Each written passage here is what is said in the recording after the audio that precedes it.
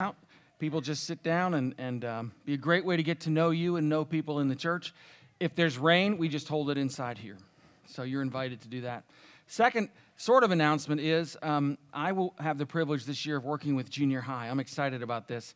I'm out of town this Wednesday, but the 22nd, I start being part of the team that's having ministry on Wednesday night to junior high, which means I'm not available for what was advertised as Pastor Kirk's Bible study. So it needs to be Pastor somebody else's Bible study. And I'm looking for somebody to come to me and say, I want to lead that. So if you're willing to do that, let me know, and we'll get the word out. So that's an invitation. If you have a heart for teaching adults the Bible, would you let me know? Call the office or call me. Let me know, and we can do that. Let's pray. Lord God, I thank you for your presence. I thank you that you do work in your word. And for those without it, you work in dreams. You approach us and seek us and present us the offer of the one who said, "Come to me, all you who are weary and heavily burdened, and I will give you rest. Take my yoke upon you, for my yoke is easy and my burden is light." The burden of faith is so much lighter than the burden of the law. And Father, for this we thank you that Jesus fulfilled the law and offers us grace. I pray that in this room and around the world, by the power of your Spirit, there will be reception of the good news, receiving and believing hearts. May it be so here today, Lord. Someone has come here seeking. Someone has come here who does not know you as Savior, who has never surrendered, never understood. May today be the day they see clearly. They see a vision, Jesus, of who you really are. Lead us, Christ, by the power of your Spirit. Overcome this preacher, use this word. In Jesus' name we pray it. Amen. We are in Genesis. I hope you're enjoying it as much as I am to look at how God came to us so long ago and how this plan of salvation is a long-arced story that comes to fullness in the cross, and we live now in that fullness. We're titling this part as we talk about Joseph, what was meant for evil. His brothers meant him evil, but God was using it to save many lives. In fact, in Genesis 50, which is about 9 chapters ahead, Joseph says this to his trembling, shaking, scared brothers: "You intended to harm me, but God intended it for good, to accomplish what is now being done, the saving of many lives." Now, what's powerful about this is every one of us can identify with Joseph. We can identify with the brothers. I don't know if you watched the movie or the TV series The Office. How many of you? All of America, apparently, but not here, okay? I watch The Office, and what's disturbing to me is I can identify with every character. You ever go through that? Do you have a little bit of Dwight in you? A little bit of the Mike the boss in you? A little bit of Jim? A little bit of, and it's everybody's flaws are shown. And so are mine, and so are yours, hopefully. And you're not embarrassed by that, but you do have to bring that to change. And in the life of Joseph and his brothers, we see it all. Now, let me recap what Joseph went through. At 17, wearing the cloak that his father made for him, that indicated that his father loved him best, which just infuriated his half-brothers from 3 other women. Those brothers saw him coming. He was doing his father's business, and they saw him coming. They said, "Here comes that dreamer. Let's throw him into a pit and die, and we'll take that coat, which is distinctively his, we'll pour lamb's blood on it and tell Dad he's dead. That'll do it." But they realized, seeing some people in the distance, they could accomplish 2 things: get rid of him and make a little money. So they pull him up out of the pit and sell him to slave traders. He's off to Egypt for 20 pieces of silver. As you hear these things, think Joseph he's like Jesus. He's on his father's business. He's hated by his brothers, the very people he's about to save. Amen? He's sold for silver pieces. He's as good as dead in a pit. He's sold eventually to Potiphar, the Egyptian official, who buys him as a slave. But God is with Joseph, as God was with Jesus. Joseph was wise and trustworthy and blessed by God, not even by his own things, but God was pouring himself through Joseph because he had a plan. And all he managed for Potiphar was doing well. And he was elevated to number 2 in Potiphar's house. And I don't know if you've had this experience, but when God blesses you and comes through and you realize, wow, then what happens if it falls apart? Who were you counting on? What, right? It's a tricky moment. A lot of people turn away from the Lord. They don't let themselves be an instrument in God's hands for the good and the bad. So Potiphar, his wife, was a problem. And she saw this young Joseph with all of this power, and maybe she saw the new guy or whatever, but she tempted Joseph. Again, Jesus was tempted. She tried to seduce him, and he refused each attempt. And as she grabbed him the last time, he fled, leaving behind his cloak. Angry, she accused Joseph of rape to Potiphar, and Potiphar threw him back in prison. Wait a minute, God, you had me, but what about this? We know from hindsight, on this side of Easter, so to speak, that it's all part of the plan. But when you're on this side of Easter, it's hard to take, amen? It's hard to take when you lose your job, when something breaks apart, when you feel betrayed. It's hard to understand that God could be in it. But he is, to the believer, he is. Miraculously, over time, the prison warden recognizes Joseph's ability and grants Joseph favor, makes him number 2 in the prison warden's house. It's actually a prison in his house. And he gives all authority to Joseph. And so now he's elevated back up. And our story is going to happen in that setting. But I showed you last week this sort of heartbeat sign of life, with the ups and the downs of life. And if you live old enough, it's going to end badly, folks. You're going to hurt more than you do now. You're going to breathe less comfortably than you do now. I'm sorry to say it, but if you see life linearly along the time axis, good Lord, you'd turn into Hemingway. Amen? We know how that ended. I guess if you're over 70, we know how that ended. But no, we flip the axis because there is no time. And what to some looks like ending in misery, to us is just a pathway of following the Lord. And Jesus, somewhere along the path, whether we die at 21 or 101, says, in my Father's house are many rooms. I will come and take you to be with myself. We're all going to stumble on the way, and death, or as I like to say, I'm going to fall into my spaghetti at some point. And at that point, all the promises. Christ comes and takes my spirit, though my body dies. That's what he said to Martha. And so I choose to see my life, ups or downs, as whatever it is, I'm in the Lord's hands. Now, some of the downs are my consequences. Some of the downs are brought on by sin. God didn't bring those things. He allowed them. Some of the consequences are brought on by the evil meant by other people. God didn't choose those things, but he allowed them, and he gave us a world in which we're free to choose him or not. And in such a world, people choose evil all the time. Amen? To love has to imply the ability to not love. People are mad at God for what happens by people who don't love him, and yet God sits there inviting us back to him. But I choose to see my life as a path with ups and downs, but all of it, I'm becoming more like Christ. And I guarantee you, some of the best ways to become like Christ is through suffering. So, if we choose to see life in an eternal perspective, we're headed home. We're headed home. Remember that. Now, isn't this funny? This kind of, when you see it juxtaposed to that life map, this is the redemption map. God chooses through Abraham, by Sarah, by Rebekah, through Isaac, and then Jacob, and through these 12 people who all need a Savior. These are horrible people, but it's going to end in Jesus Christ. Physically. Spiritually, he's God. Physically, he's descended from this family that needs a Savior. That's the plan all along. This family will go into captivity. Their disobedience will cause suffering, but it ends in Jesus Christ, who has his arms open to the world. I'm begging you to get this picture. Amen?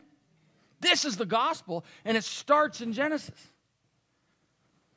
Or let's see it, let's flip the axis. It still ends in Jesus. I hope this is helpful. So what was meant for evil, God uses for good. Let's recap. Joseph was there in prison. The Lord was with him. Now remember that. In fact, we could stop there. You know I won't, but we could. That's all that matters. On this path of ups and downs, through time, on this side of eternity, in this universe we have time. Beyond the universe, the Father's house, there is no time. So we're timeless. Our spirits, the light He put in us, which goes light speed, and at light speed is no time. We are timeless energy inside bodies that God will resurrect. He's going to do everything He promised. Joseph has to believe those promises, and so do you. And while Joseph was there in prison, God was with him. And while you and I are imprisoned in these bodies, God is with us. Amen? Emmanuel. Christmas. Well, the Lord was with him. He showed him kindness and granted him favor in the eyes of the prison warden. So the warden put Joseph in charge of all those held in the prison. He was made responsible for all that was done there. Now here's our new scripture. Sometime later, the cupbearer and the baker of the king of Egypt offended their master, the king of Egypt. We don't know how, but it was enough to throw him in the prisoner's house. Pharaoh was angry with his two officials, the chief cupbearer and the chief baker. I don't know, maybe it was a bad meal. I mean, it'd be tough. And he put them in custody in the house of the captain of the guard, in the same prison where Joseph was confined. The captain of the guard assigned them to Joseph, and he attended him. That is a trusted prisoner. After they'd been in custody for some time, each of the two men, the cupbearer and the baker of the king of Egypt, were being held in prison, had a dream. The same night, both had a dream. And each dream had a meaning of its own. When Joseph came to them the next morning, and this would seem senseless, useless, except that God's at work in it. They were dejected. So Joseph asked Pharaoh's officials who were in custody with him, "Why do you look so sad today?" "Well, we both had dreams," they answered, "but there's no one to interpret them." Joseph said to them, "Do not interpretations belong to God? Tell me your dreams." Interesting way to say it. Joseph is saying, God can tell us, tell me. So the chief cupbearer told Joseph his dream. He said to him, "In my dream I saw a vine in front of me, and on the vine were 3 branches. As soon as it budded, it blossomed, and its clusters ripened with grapes. Pharaoh's cup was in my hand. I took the grapes, squeezed them into Pharaoh's cup, and put the cup in his hand." "This is what it means," Joseph said to him. "The 3 branches are 3 days. Within 3 days, Pharaoh will lift your head and restore you to your position, and you will put Pharaoh's cup in his hand, just as you used to do when you were his cupbearer. But when all goes well with you," remember I told you this, "when this starts working out, remember me and show me kindness. Mention me to Pharaoh and get me out of here. I was forcibly carried off from the land of the Hebrews, and even here I've done nothing to deserve being put in a dungeon." Sounds like a deal. Now, that's the cupbearer. Imagine if you're the baker and you hear that. You're like, all right, let me tell you my dream. So when the chief baker saw that Joseph had given a favorable interpretation, he said to Joseph, "I too had a dream." "Yeah. On my head were 3 baskets of bread. In the top basket were all kind of baked goods for Pharaoh, but the birds were eating them out of the basket on my head." "This is what it means," Joseph said. "The 3 baskets are 3 days. "Well, all right. Within 3 days, Pharaoh will lift off your head and impale your body on a pole, and the birds will eat your flesh." "Oh, no. No. Wait a minute. My dream was about..." Now, the 3rd day was Pharaoh's birthday, and he gave a feast for all his officials. He lifted up the heads of the chief cupbearer and the chief baker in the presence of his... lifted them up. Stand up, gentlemen. He restored the chief cupbearer to his position so that he once again put the cup into Pharaoh's hand.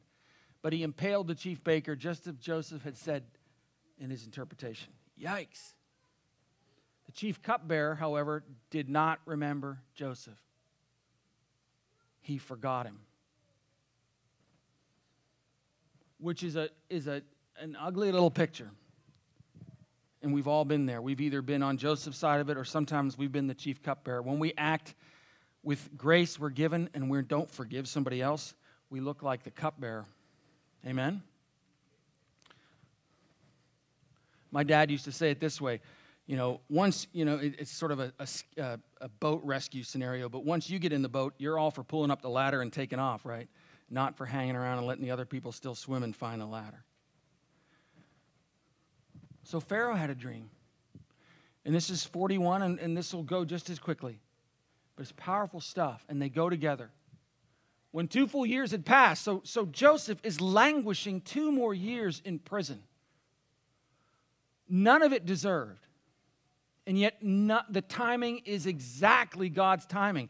Why didn't the cupbearer? He could be bitter at the cupbearer, and yet God must have prevented this, because had the cupbearer remembered these dreams, Joseph wouldn't be around for this moment.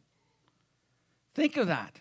Some of the difficulty you're going through if you're walking with the Lord is you're waiting for God's appointment. Some of us get cancer. That's God's appointment. John Piper says that's your new pulpit. Whatever it is that's on us that we hand back to the Lord. To the disciples who couldn't feed 5,000, Jesus says, you feed them. And they said, we just have 5 loaves and 2 fish. Jesus says, give it to me. He blessed it. And there was more left over than they began with. Whatever you hand to Jesus, He will use for His purposes based on His axis, not ours.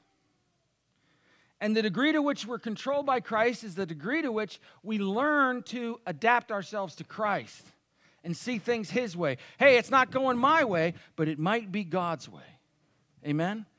That's hard, but that's what preaches in your life. People will see that. In fact, the greatest pulpit to share the gospel is difficulty. One of the reasons the church in America is weak, it's prosperous. And we get lazy. I do.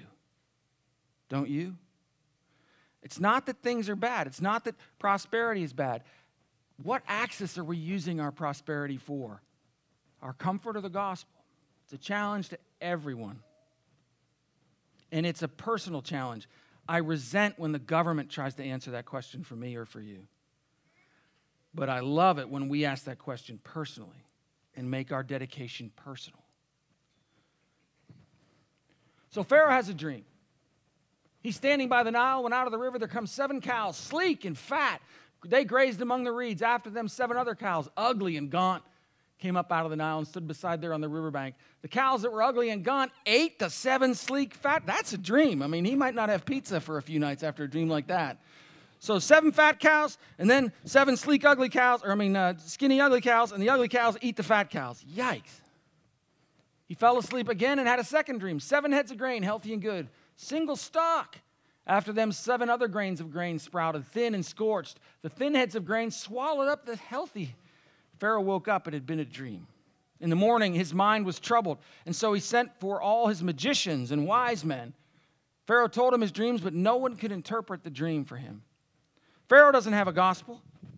Pharaoh doesn't know about Abraham, Isaac, and Jacob. But God wants to use Pharaoh, so he takes Joseph, who does, puts him through difficulty to where when Pharaoh, who God is going to use, calls on Joseph, Joseph is there. It meant difficulty for Joseph. He suffered just like our Savior suffered for me, so that when I needed him, he was there. And he says, I should be like him, so I should see my life as a gift to God. Suffering or whatever he gives me, I'll live on God's axis. So Pharaoh can't get his dream interpreted. Who's near Pharaoh? His cupbearer, right next to him. So the chief cupbearer said to Pharaoh, today I'm reminded of my shortcomings.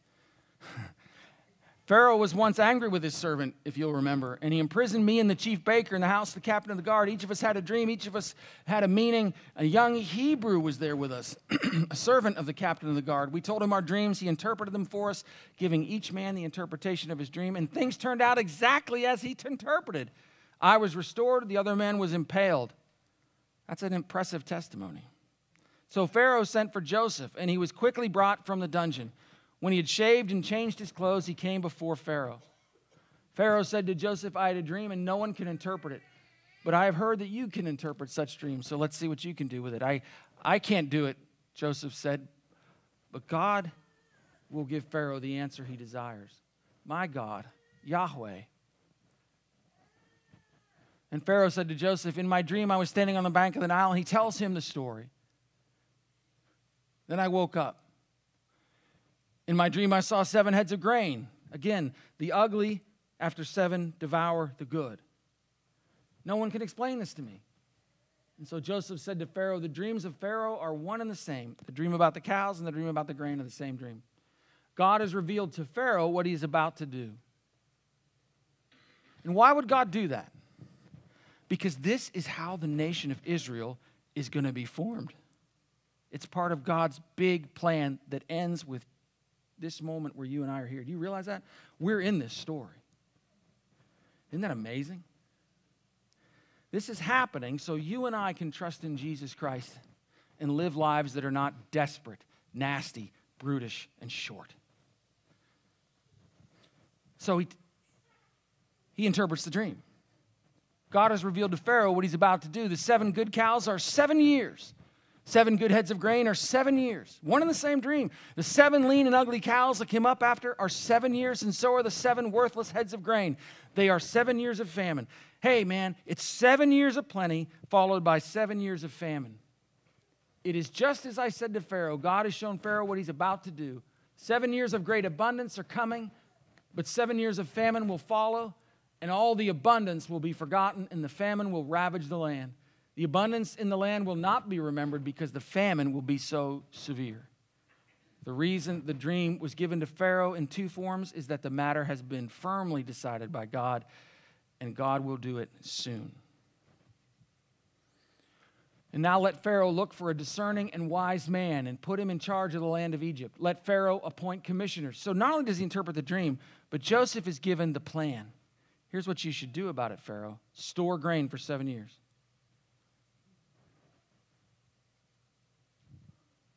And take 1/5 of the harvest during the 7 years of abundance. Collect all the food of these good years that are coming and store the grain under the authority of Pharaoh to be kept in the cities for food. This food should be held in reserve for the country to be used during the 7 years of famine that will come upon Egypt, so the country may not be ruined by the famine. Oh, that we had such leadership. The plan seemed good to Pharaoh and to all his officials, so Pharaoh asked them, can we find anyone like this man, one in whom there is the Spirit of God? You see, this has earned, Joseph's suffering has given him a pulpit where he's ready in such that he's following the Lord. Had Joseph been in bitterness, none of this happens. And you and I are sunk. But he wasn't. The saving of many lives includes the saving of you and me. So Pharaoh said to Joseph, since God has made all this known to you, there is no one so discerning and wise as you. You will be in charge of my palace with all my people. They'll submit to your orders. Only with respect to the throne will I be greater than you. Joseph, I deputize you. You're now not only number 2 in Potiphar's house, not only number 2 in the jail, you're number 2 in all of Egypt. So Pharaoh said to Joseph, you're in charge of the whole land. He dressed him in robes of fine linen. Isn't it funny how the robes always play a role? It's the cloak that so infuriated his brothers. They stained it in the blood of the lamb and sent Joseph off. It's the cloak that he left behind in the woman's hand that was used against him. And now it's the cloak of Pharaoh that shows his authority. It was Jesus' cloak that they gambled over and put on him and mocked him like, oh, you're the royal king. When in reality, God was doing it all. The cloak was just a representation. The chain around his neck. He had him ride in chariots, and this is an interesting people. So people shouted, make way. Thus he put him in charge of the whole land of Egypt. Pharaoh said to Joseph, I am Pharaoh, without your word, no one will lift a hand. Pharaoh gave Joseph the name Zaphanath-Paneah and gave him Asenath, daughter of Potiphera, priest of On, to be his wife. And Joseph went throughout the land. So Joseph marries. And Joseph has 2 kids. Joseph was 30 years old, so 13 years have passed from when his brothers sold him. He went out from Pharaoh's presence, traveled throughout Egypt. During the 7 years of abundance, the land produced plentifully. Joseph collected all the food produced in the 7 years, stored it in the cities. In each city, he put the food grown in the fields surrounding it. Joseph stored up huge quantities of grain like the sand of the sea. It was so much, they stopped keeping records. But they're going to need every bit of it because the world is going to be in famine. And that's what brings the rest of Joseph's family to Egypt.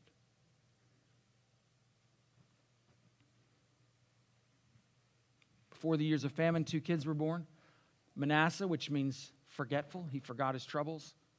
And Ephraim, which means double blessed, twice fruitful. And it happened as he said it would happen, so that when all of Egypt began to feel the famine, the people cried to Pharaoh for food, and then Pharaoh told the Egyptians, go to Joseph and do what he tells you. This is why Joseph's family was loved at first. Historically, we don't know when this took place. I didn't have time to nail this down. I don't know that it's true. But there were foreign rulers of Egypt, the Hyksos. I'm not sure when these guys came, but there's so much historically here that could be true. It sounds far-fetched until you study the history of Egypt. And then you see that under one family of kings, Joseph was welcomed. And then that changed. And in the next family, the Israelites became slaves. And it's why they stayed ethnically separated. And it's why they'll grow to 2 million people from about 170. And it's how God brings them out of Egypt and into the promised land. It's an amazing plan. And you're in it. Could Abraham or Jacob or even Joseph foreseen these events when God said, I will make a nation of you? Abraham just obeyed. He did the one thing he could do. He could in no way see that his grandchildren and great-grandchildren would end up in Egypt as the most favored people. There's no way. Too far-fetched. Think of that when you ask God, show me your plans. You can't handle the truth. But he's going to do it anyway. And I think the first 7 eternities in heaven are just going to be our brains exploding with joy about what God did. Amen? I had a dream once, and my brain buzzed with joy. I just got a taste of what it's going to be like to wake up in heaven. And I'm telling you, think about it. Heaven is going to be a giant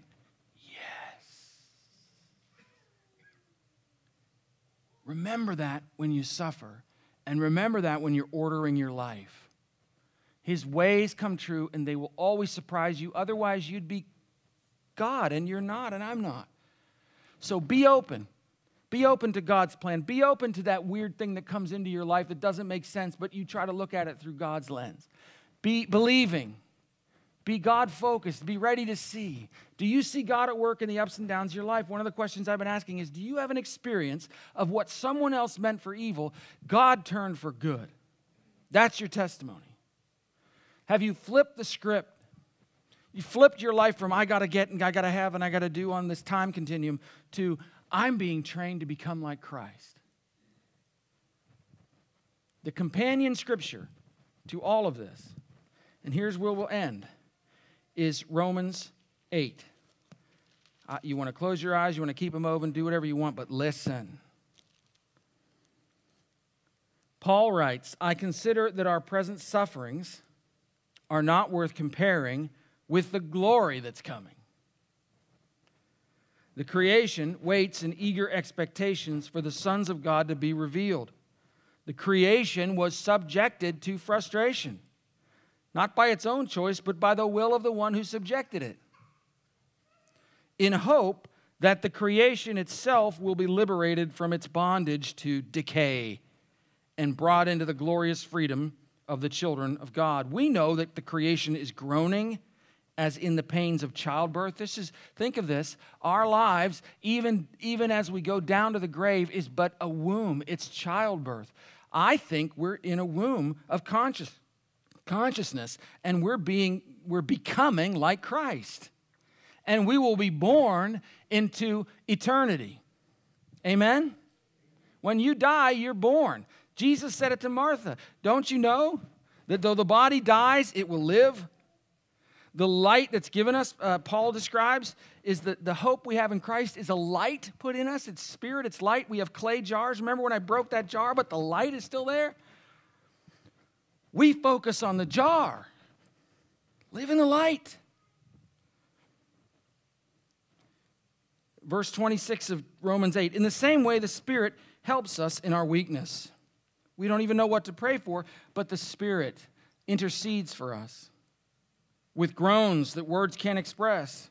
And he who searches our hearts knows the mind of the Spirit, because the Spirit intercedes for the saints in accordance to God's will. And we know that in all things God works for the good of those who love him.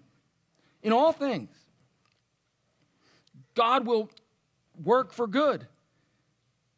In the evil meant by others, God can work for good. Be seeing, be handing it over.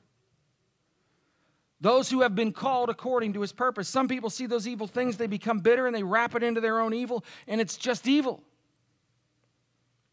But even world events, we need to see as something God can use. Though evil men plan them, and though evil people cause pain and suffering, the believer refuses to think that's the final reality. The believer looks for what God is up to. What then shall we say?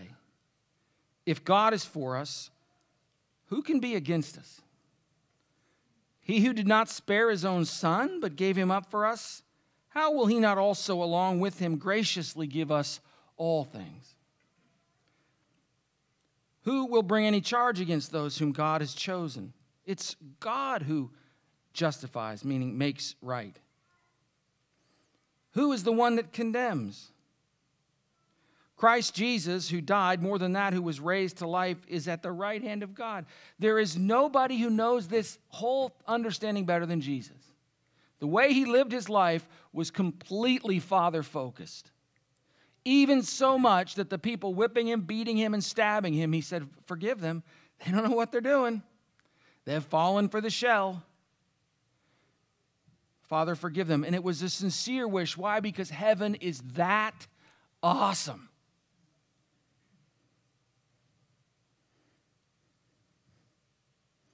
And he is the one who died, more than that, who was raised to life. He's at the right hand of God, interceding for us. Who shall separate us from the love of Jesus who did that?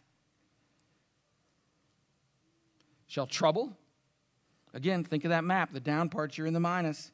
Hardship, the loss of a daughter or a son, the loss of a marriage, the loss of a business. Shall that separate us from the love of Christ? Shall trouble or hardship or persecution or famine or nakedness or danger or sword? Today, people are seeing in a dream the man in white, and it doesn't matter what else is going on. They're saying, I got to find out more about this. And they're going to churches, and I pray there are churches and places and people with the word to help them see the next step. I believe in this country more often this is going to happen. You might have a neighbor who's going. Are you ready to reach out to your neighbor with the hope you have? You tell them this story.